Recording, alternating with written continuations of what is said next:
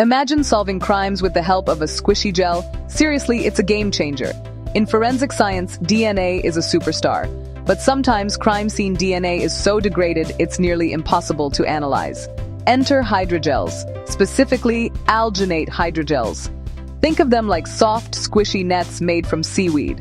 Scientists have discovered that you can trap even damaged DNA inside these hydrogels, protecting it from further harm, like how a Ziploc bag keeps your snacks fresh. They then study how the gel flows and stretches, a process called rheological characterization, to make sure the DNA stays safe and easy to handle. Why does this matter? Well, this method could help forensic experts recover evidence that was previously lost to time, heat, or moisture. In short, hydrogels might just be the superhero sidekick DNA has been waiting for. So next time you watch a crime show, remember, the future of forensics could be squishier than you think.